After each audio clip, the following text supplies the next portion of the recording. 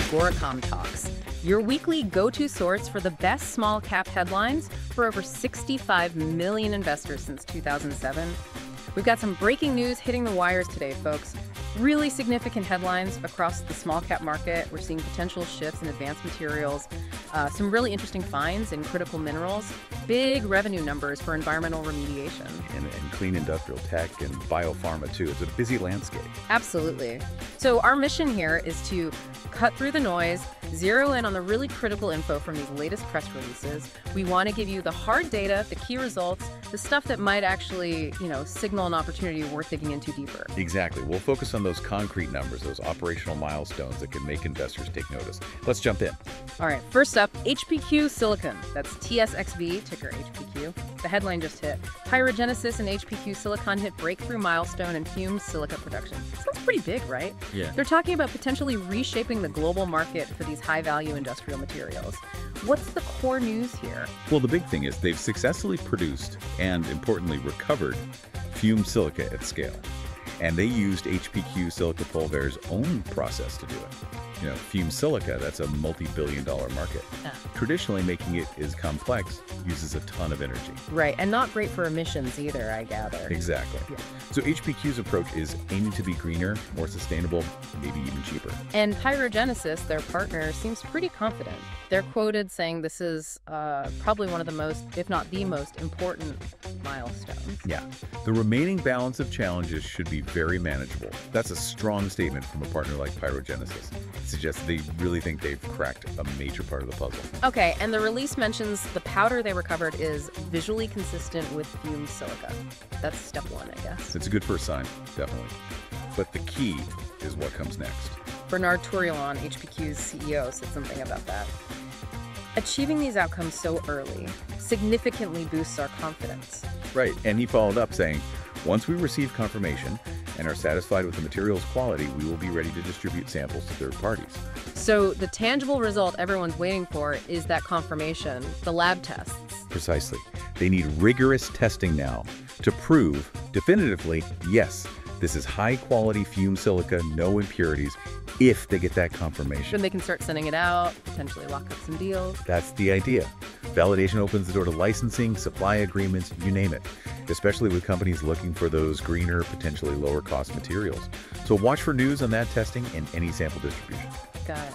Okay, let's move on to Renforth Resources. CSE ticker, RFR headline. Renforth Resources leverages innovative bark sampling to unlock critical mineral potential in Quebec. Innovative bark sampling. Sounds interesting. What exactly are they doing? It's actually a pretty clever low-impact approach. They're looking at their Victoria property in Quebec, part of the Malartic Metals Package. Essentially, trees and other vegetation naturally absorb metals from the soil and groundwater by analyzing bark samples. You can get clues about what minerals might be hidden underground. Exactly. It's especially useful in areas like the Abitibi Greenstone Belt, where you don't always have a lot of rocks sticking out at the surface to sample directly. And they found something promising. Seems like it. The results showed traces of nickel, cobalt, platinum, palladium. Those are key critical minerals in bark from areas with ultramafic rocks. And they also found zinc, copper, silver, gold traces in bark from zones associated with VMS-style mineralization, which is another type known for hosting valuable metals. So finding those specific critical metals, even in trace amounts in bark, is significant. It is, yeah, because it helps them zero in on where to focus more intensive exploration, like drilling, without having to disturb large areas randomly. It's cheaper, less impactful, and potentially more precise. And it seems like these results were compelling enough for them to shift focus. The release mentions delaying work elsewhere. Right. They actually said, receiving this data and confirming the effectiveness of the technique has resulted in a delay to our work at Nixon Bartleman. Our immediate focus will return to the Malartic Metals Package. That definitely signals confidence in what they're seeing at Victoria. It does. It suggests they believe these bark anomalies point towards something potentially substantial below ground. For investors, the next step is seeing if follow-up work, like ground geophysics or drilling, confirms actual mineralized bodies. Okay, switching gears now to the environmental side. Zephyromethane, trading on CBOE Canada, ticker ZEFI. Headline. Zephyromethane reports $6.9 million in quarterly revenue as it expands environmental remediation across U.S. energy states. That $6.9 million jumps out. What's driving that revenue? Zefiro's business is basically cleaning up environmental liabilities. They plug old, abandoned oil and gas wells, which often leak methane, a really potent greenhouse gas. So they stop the leaks, capture the methane, and then they generate carbon offsets from that captured methane. And that $6.9 million is for their third fiscal quarter of 2025. That's right. And a big part of the story is their expansion. They were already in Ohio and Pennsylvania, but now they're moving into Texas, Louisiana, Oklahoma, big energy states. Makes sense. And they have a new contract helping drive that. Yes, a deal with Pompano Resource Transformation to decommission wells across the Southwest. That's clearly boosting their activity level. And the carbon offset side, how does that turn to money? So by capturing that methane, they get it verified through groups like the American Carbon Registry and To Suit America. That verification turns the captured methane into certified carbon credits. Which companies then buy to meet their own climate goals? Exactly. Lots of corporations need these credits to hit carbon neutral targets. Zefiro reported a gross profit of $1 million, up almost 74% from the previous quarter.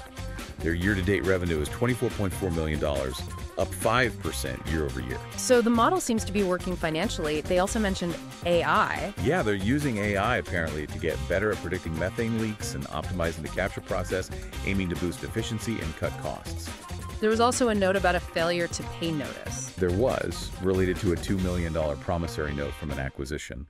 But the company stated it's within, standard grace periods and isn't stopping them from operating financially. Something to keep an eye on, but they framed it as manageable. Okay, so Zefiro is positioned in that growing environmental remediation and carbon market space. Definitely aligns with those sustainable investing trends. All right, let's talk about PyroGenesis again. Ticker PYR on the TSX headline. PyroGenesis posts Q1 2025 results, citing strong backlog and expansion across energy transition markets. Now, they reported Q1 revenue of $3 million, which was actually down year over year, but they're highlighting the backlog. That's the key message they're pushing, yes. Yeah. The $3 million revenue was down 14% compared to Q1 last year. But, this is the crucial number, they have a $52 million revenue backlog. Yeah. And significantly, 88% of that backlog is in US dollars, which is generally favorable. Right, and the CEO, Peter Pascali, addressed the revenue dip directly, didn't he? He did. He basically said, look, their revenue is based on percentage of completion for big projects. So quarter-to-quarter numbers can be lumpy, unpredictable. He said, my confidence is in no way dimmed with these Q1 results, essentially framing it as normal business patterns. So the $52 million backlog is the indicator of future business. Where is that work coming from? It's spread across their main areas. Titanium and silica powder production, connecting back to HPQ, potentially aluminum dross processing systems, and their plasma burners for things like cements and steel furnaces. All areas focused on cleaner, more efficient industrial processes. Exactly. It fits right into that energy transition theme. They also noted an improved gross margin, up to 27%, and smaller net and adjusted EBITDA losses compared to last year. And they're still focused on cutting costs. Yeah, they're targeting another $3 to $5 million in recurring savings this year. So the focus for investors is seeing them convert that big backlog into recognized revenue and continue improving those margins and losses. Okay, makes sense. Finally, let's look at Quantum Biopharma, CSE ticker QNTM headline. Quantum Biopharma reaches key milestone in advancing first-in-class MS treatment. Biotech news, focusing on multiple sclerosis. What's the specific milestone here? The big step forward is that they've completed dosing in their 90-day oral toxicity studies for their main drug candidate, Lucid 21302, or Lucid MS. And why are those toxicity studies so important? They're absolutely critical. These preclinical studies provide the essential safety data you need before you can even ask regulators like the FDA for permission to test the drug in humans. Quantum's goal is to file what's called an Investigational New Drug Application, or IND, with the FDA before the end of 2025. Completing these tox studies is a huge step towards that filing. And they're calling Lucid MS a first-in-class treatment. What does that mean in practical terms? First-in-class means it works through a novel mechanism, different way of targeting the disease compared to existing MS drugs. If successful, it could offer a new treatment option, potentially with different benefits or for different patient groups. So completing these safety studies significantly de-risks the project. It does, yes. It clears a major preclinical hurdle. The CEO, Zishan Saeed, said, "We are excited about the potential. By completing these toxicity studies, we are now closer to initiating a phase 2 trial in people with MS. Phase 2 is human testing for efficacy, right? Right. After the IND is hopefully approved by the FDA, getting to phase 2 is a major value inflection point for a biotech company. It often attracts more funding, potential partners, even buyout interest if the early data looks good. So the next steps are analyzing this tox data, putting together the IND package for the FDA. Exactly. And then hoping for FDA clearance to start those phase 2 trials, maybe even before year end. That's the timeline they seem to be aiming for. Okay, quite a milestone for Quantum. So let's recap quickly. We hit HPQ Silicon, HPQ and their fumed silica production progress with PyroGenesis, PYR. We looked at Renforth Resources, RFR, using bark sampling for critical minerals. Zafiromethane, ZEFI, with strong revenue in well plugging and carbon offsets. PyroGenesis, PYR, highlighting its massive backlog despite a slower Q1 revenue number. And Quantum Biopharma, QNTM, completing key safety studies for its potential MS drug. Right. Now remember, we've just scratched the surface here, hitting the main headlines and the key data points. If any of these stories caught your interest, HPQ, RFR, ZEFI, PYR, QNTM, the next step is yours. You really need to do your own deeper research, your own due diligence. That's always crucial. Absolutely. And maybe think about this as you do that research. Yeah. You've got advanced materials, critical minerals, environmental cleanup, clean industrial tech, biotech breakthroughs. Which of these sectors feels like it holds the most compelling opportunity for you in today's market? And what specific proof points, what data are you going to look for to convince yourself that potential is real? That's the starting point for your own deep dive.